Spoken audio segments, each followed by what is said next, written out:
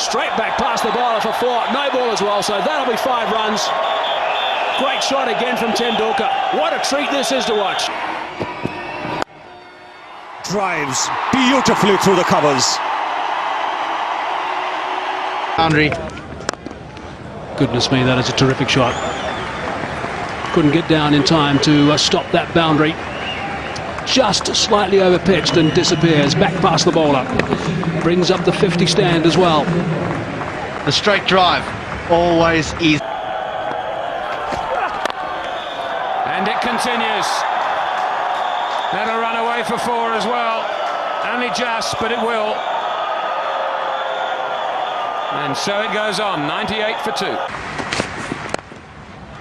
Drives through the covers, fractionally overpitched, and that's put away in style. He's batting outside his crease now to try and negate some of the swing and the movement. And he goes after that one, and it's 6.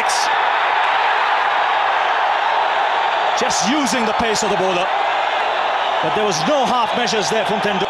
Shoaib Akhtar fast and furious, allowing the batsman that width, and Sachin Tendulkar has cashed in on it big time. And that's gone away in a flash. That is cricket at its best. Being made to stretch, and really hats off for middling that wide one. In his left. It's almost a bit like a tennis player. No, talk about timing. Don't bother moving, and he doesn't.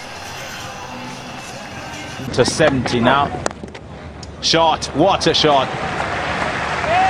Fantastically played by Sachin Tendulkar down the ground for 4. Well, this is the little master at his... Decides to thread one here, and I was just about to say that is the difference when you have someone like Virender Sehwag in your side. Consistent. Here's the change of pace that Ian Bishop was on about. You could see it was the off cutter, the slower ball, the off spinner. And they love striking boundaries.